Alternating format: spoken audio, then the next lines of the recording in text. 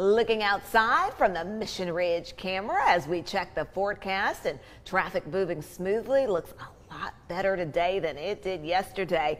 Let's get to meteorologist Clay Smith as we are drying out today and also cooling off a little bit as well, Clay.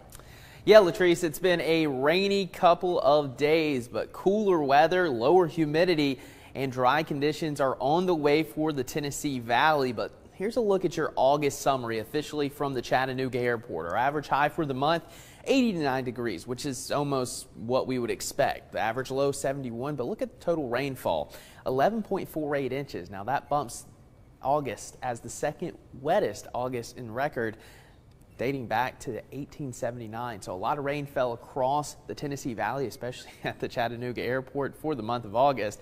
And our hottest day was back on August 25th of 97 degrees. In fact, that was the hottest day of summer. It doesn't look like we're going to have any 90-degree days in our near future. And as for the radar, it is quiet as can be. Only a couple of showers into the Smokies and back into the Carolinas. But here across the Tennessee Valley, we're drying out. Just a couple of clouds left behind. And the remnants of Ida now pushing along the I-95 corridor into the mid-Atlantic and portions of the Northeast. Just some really heavy rain pushing across these areas. But again, Ida is done here in the Tennessee Valley, and temperatures are much cooler as we're starting to see that northwest influence from the winds, bringing in that cooler and drier air. 79 currently in Chattanooga, very comfortable. 77 in Dayton, 72 in Murphy, and 77 in Athens. And again, as the day progresses, we'll gradually lose some of that cloud cover and tracking out the rest of your Wednesday. Broken clouds through 3 o'clock. Temperatures generally going to top out in the low to mid 80s, and then going into your evening, we're going to drop pretty quickly into the 70s with skies clearing after midnight especially. And taking a look at your futurecast again, as that cold front continues to kind of bump off to our south and east, that northwesterly wind going to start to bring in that drier air. Skies begin to clear and no rain coming into your Thursday.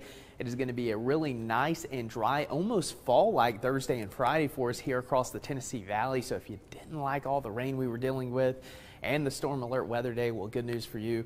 It is going to be quite nice over the next couple of days. And the muggy meter going to the comfortable level for the first time in a while Thursday into Friday before bumping back up to the humid category going into your weekend.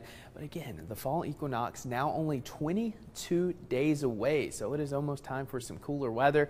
Labor Day also 6 days away. We're going to have a longer weekend coming up, which is always nice. Now, a quick look at the tropics. Again, Ida just a remnant low now. We do have Tropical Storm Larry now expected to become a major hurricane. Likely just going to stay out into the open Atlantic. We also have Tropical Depression Kate going to fizzle out heading into the weekend. So no major impacts coming to the U.S. over the next couple of days, which is definitely good news. Now for tonight, very comfortable, pleasant temperatures generally going to be in the mid 60s. Sunset at 8:07, mostly clear skies. And as for your next 7 days, again, you could not ask for better weather for the next 3 days. Then we start to see humidity returning into your weekend, and a front going to bring more scattered showers and storms heading into your Sunday.